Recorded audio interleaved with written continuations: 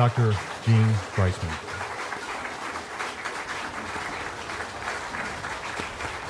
I like to collect Southern stories, and one of my favorites is a story about what happened at Mount Zion Baptist Church, high up in the mountains of North Georgia.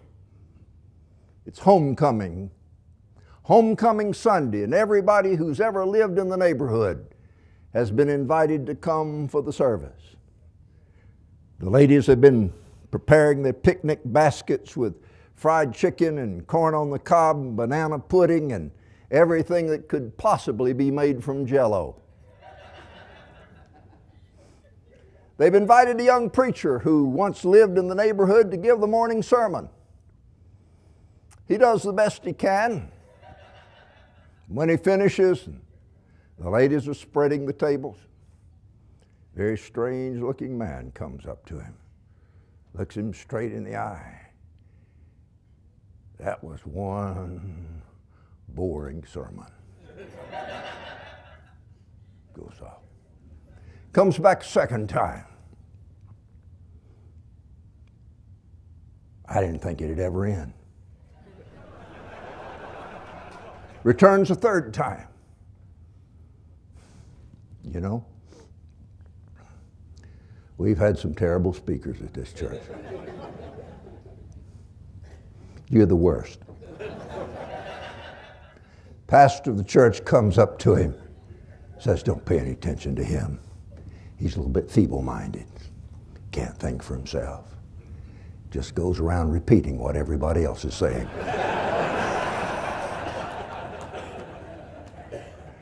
And that's what I do. I go around repeating what other people have told me. Fortunately, some of them have told me life-changing truths. Let me tell you how that happened. I was a professor. I was head of the Department of Sociology and Anthropology at Auburn University. Had a chance to do television. That program that I did won an award. I thought this might work on commercial television, so I brought the concept up to Ted Turner's people. They liked it, and as a result, for over a decade, 12 years, I did television specials, and I hosted a show called Up Close, and I interviewed celebrities.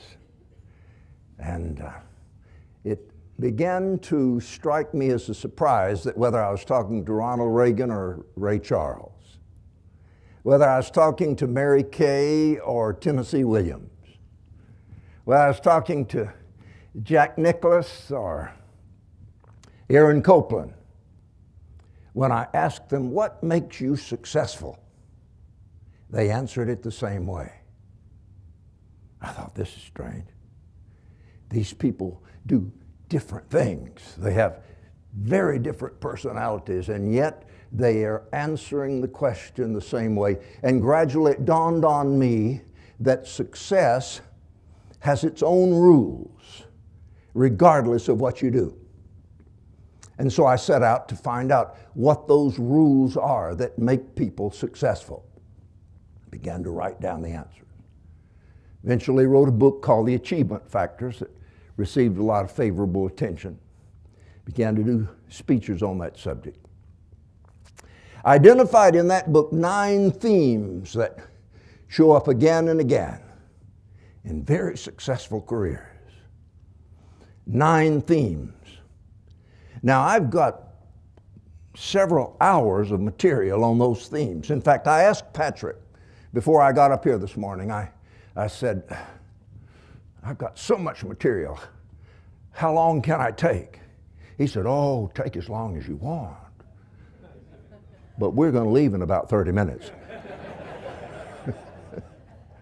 So let me just pick 3 of those and focus on them to see if there's anything you can glean from it that will help you in your career and what you do.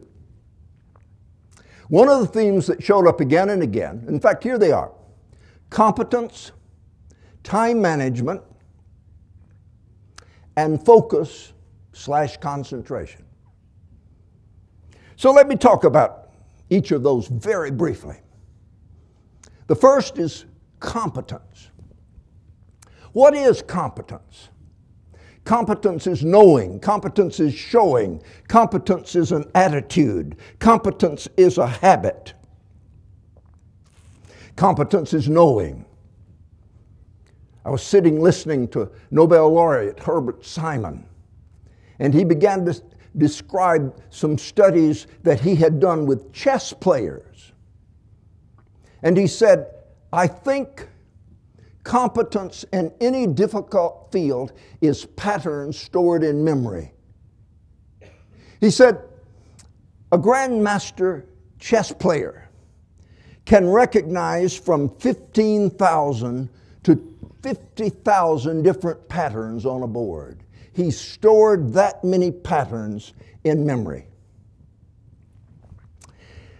He said, we also found that it takes about 10 years for a chess player to move from their first lesson, their first experience, to grandmaster. Bobby Fischer, 9.6 years. Later on, Edith Polgar, I read that she had become a grandmaster when she was 15. I read the New York Times article about her, and I'm thinking, I wonder if that 10-year pattern holds. And then I read Edith Polgar played her first chess game when she was 5 years old. Patterns stored in memory. He, in later correspondence that I did with him, he told me that he had found the same thing to hold for neurosurgeons or classical pianists. So if it's a difficult field, it becomes patterns stored in memory.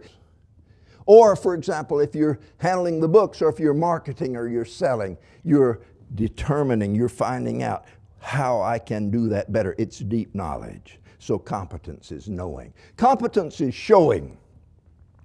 Pericles says, he who cannot communicate his ideas stands at the same level as he who has no ideas.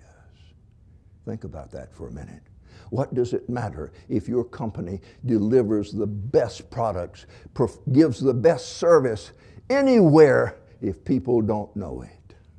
Competence is telling. Competence is an attitude. I'm sitting in the office of Charles Schulz. By the way, his office was located at 1 Snoopy Lane, Santa Rosa, California. And he says to me, don't wait till you become famous to start drawing great comic strips. Draw the best comic strip you're capable of drawing today. You see, sometimes I see somebody when I'm purchasing something and they're in a grumpy mood and they don't give me good customer service, and I think, oh, they're just waiting till they become famous to start doing that, I see. It's an attitude. I asked Sean, before I came up here this morning, what is one thing that you would like for this audience to take away this morning? And he said, what I would like for them to take away is this: your attitude determines your success in life. Your attitude. It is an attitude. And then there's another point that I'd like to make, and that is that your attitude eventually becomes a habit. You do it long enough, and it becomes a habit. So attitude becomes a habit. Have you ever had to deal with somebody and you gave them something to do or asked them to do a task, and you just knew that it was going to come back done right and on time? Ever happened to you? I'm sure it has. And have you ever dealt with somebody and you asked them to do something, you delegated a task, and you knew it almost certainly was going to come back late and done wrong? All right. It all started with an attitude that became a habit. Well, those are some of those points that have to do with competence. Now, the second point I'd like to make is time management. I found out that whenever I interviewed very successful people, they were very conscious of how they spent their time.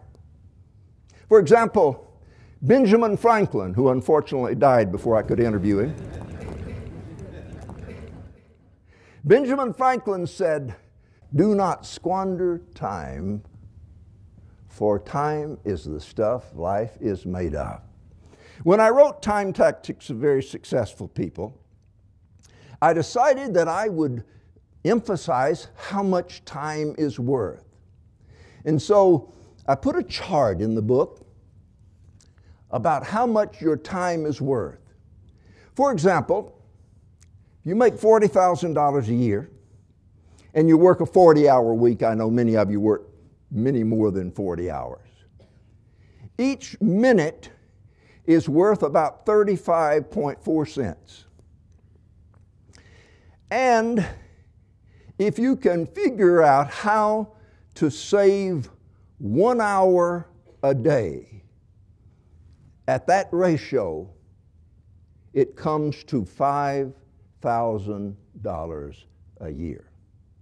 1 hour a day. So if you can find out how to be more efficient with your time, 1 hour a day becomes $5,000 a year. If you make $100,000 a year, that turns out to be about 85.4 cents. And here's where it's interesting. Figure out how to save an hour a day. That becomes $12,225 a year. Pretty impressive, huh?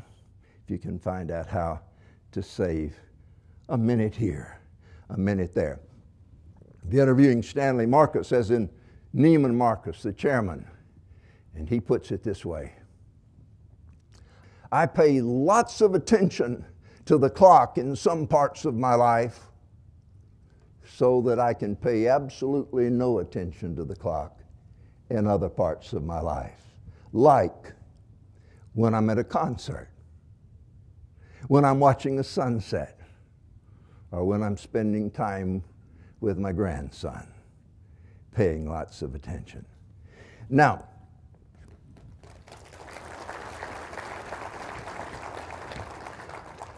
I have prepared a list of 21 of my favorite time savers, and I prepared it just for you.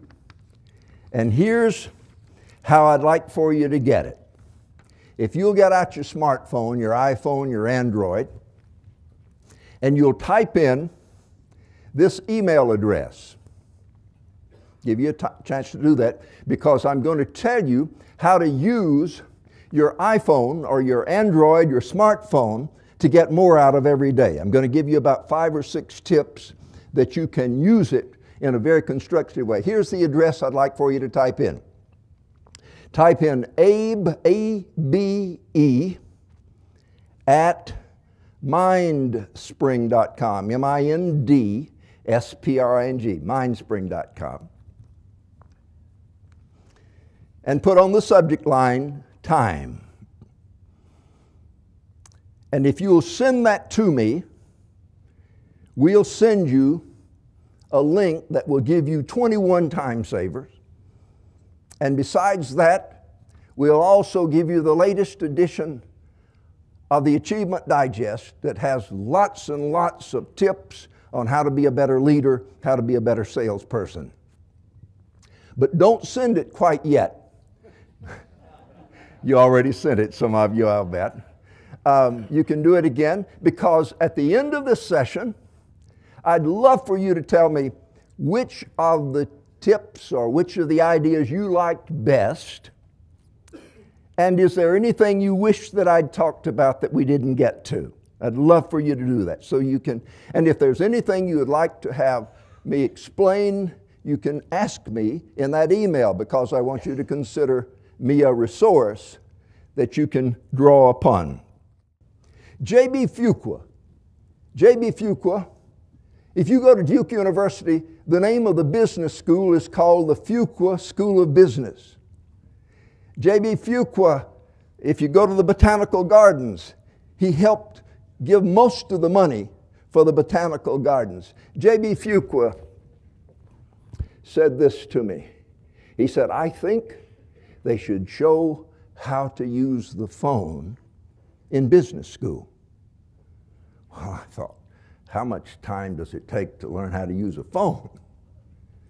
I did subsequent interviews with him for USA Today and mentioned him in my book. Here's what he said, and here's the first tip. He said, I script myself for every important phone call. I said, well, what do you put on your script?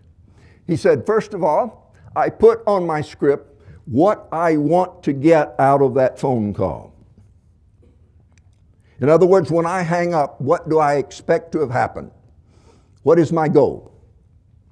Then I put down bullet points of everything I want to cover. Have you ever made a phone call to somebody who was hard to get, and when you hung up, you thought, oh, I forgot to mention this? You have to try again to get that person. He said, I have the bullet points.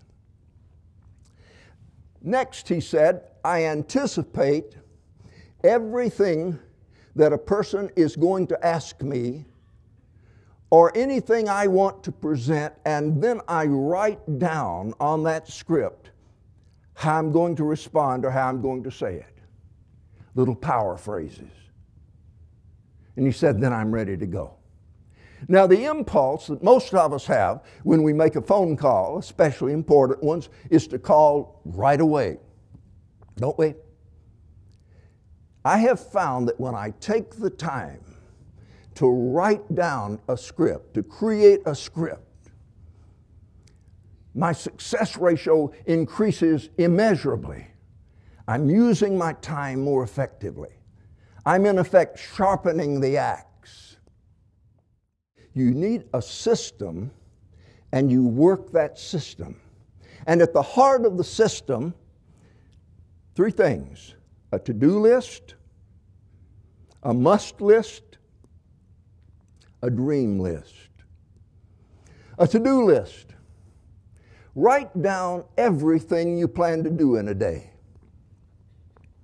Don't leave anything to just sort of, well, I'll try not to forget that. Write it down. I'll bet you all of you have to deal with complaints, don't you? You're lucky if you get through a day, most people, without somebody complaining. Here is $1 million question, power phrase to ask whenever somebody complains. What can I do to make this right? And stop, pause. Or what can we do to make this right? What does that do? That changes the dynamic from a complaint to a problem-solving exercise. That's where you want to be. Now, the reason that I don't volunteer the solution is that, one, I might offer something they don't want. And can you guess another reason for not volunteering the solution? You might be more generous than you have to be. And so I ask that question. Now, here are a couple of tips about how you use that question. If it's face-to-face and the person is agitated, upset, I recommend saying, could we sit down somewhere? Let's talk about it.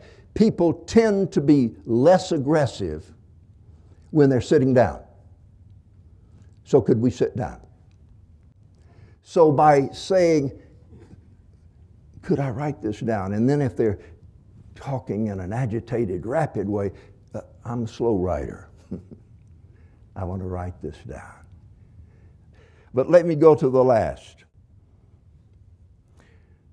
Talked about competence. It's knowledge, it's knowing, showing, attitude, habit. Talked about time management, how important time is getting down to minutes. In fact, I'm thinking of that great poem written by Rudyard Kipling, who said, if you can keep your head when all about you are losing theirs and blaming it on you, if you can trust yourself when all men doubt you and make allowance for their doubting too, if you can force your heart and nerve and sinew to serve your turn long after they're gone, and so hold on when there's nothing left in you except the will that says to them, hold on. If you can fill the unforgiving minute with 60 seconds worth of distance run, yours is the earth and all that's in it, and which is more, you'll be a man, my son. When that poem was written by Rudyard Kipling over a century ago, he had his son John in mind. I'd like to think that if Rudyard Kipling had daughters, as I do, he might have ended it this way.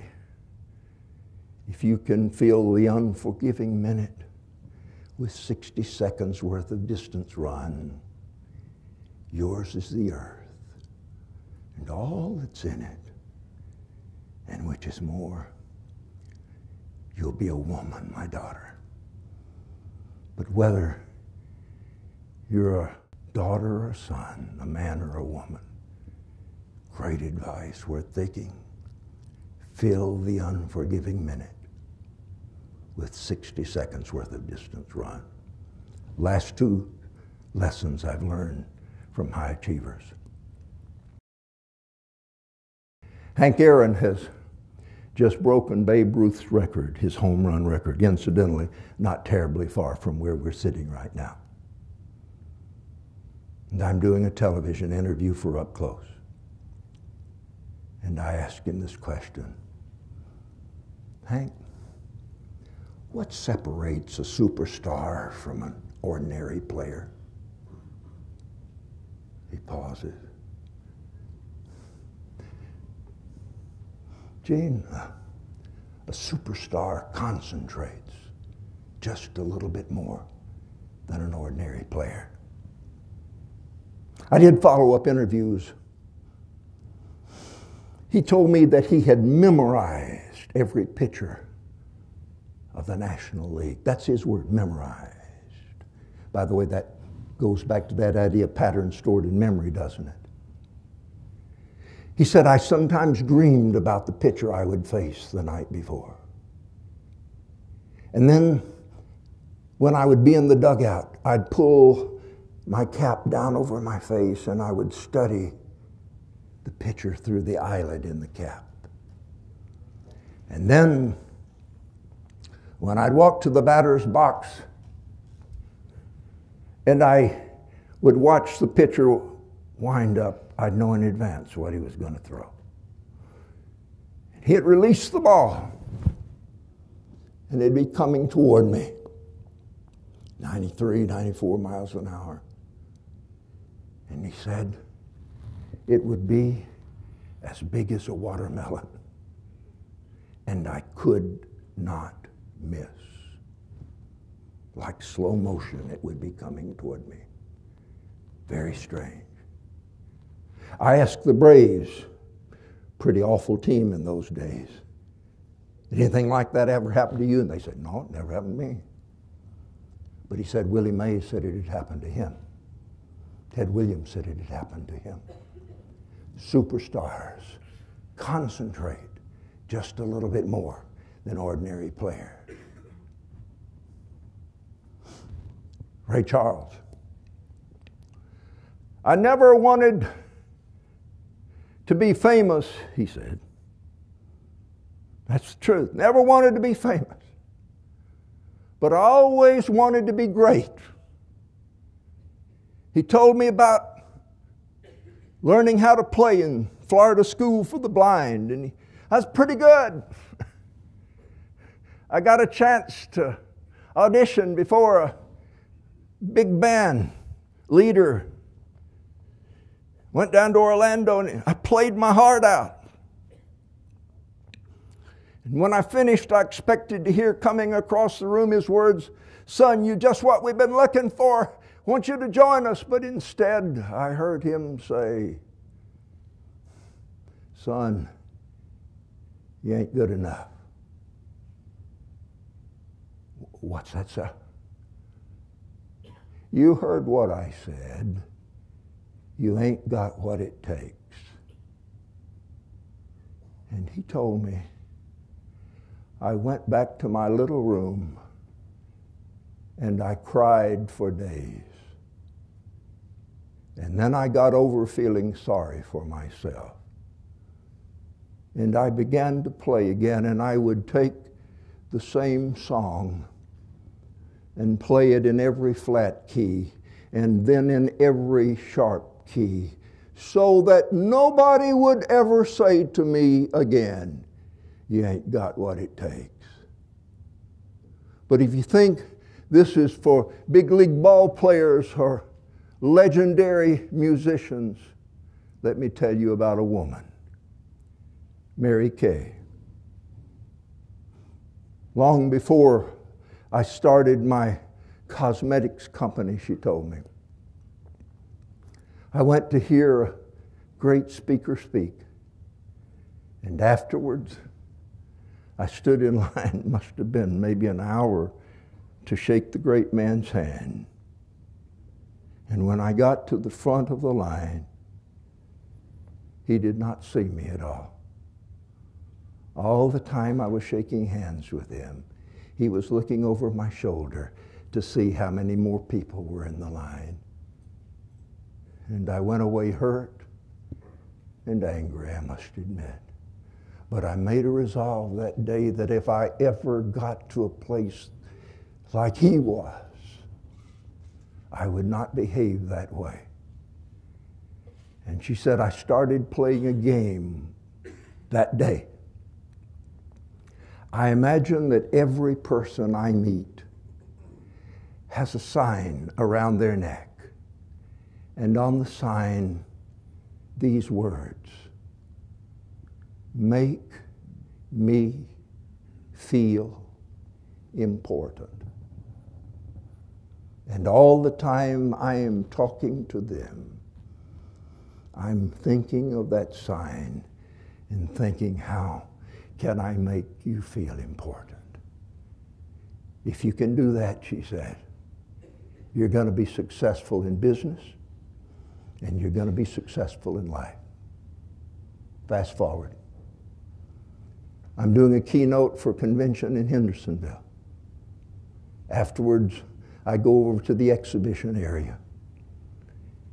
Her company has a booth, 2 women. I woke up, I introduced myself. I've interviewed your chairman. One of them says to me, let me tell you about Mary Kay. When Mary Kay takes your hand, she clasps it between both of hers. She looks you straight in the eye. And for that moment, you are the only one in the room.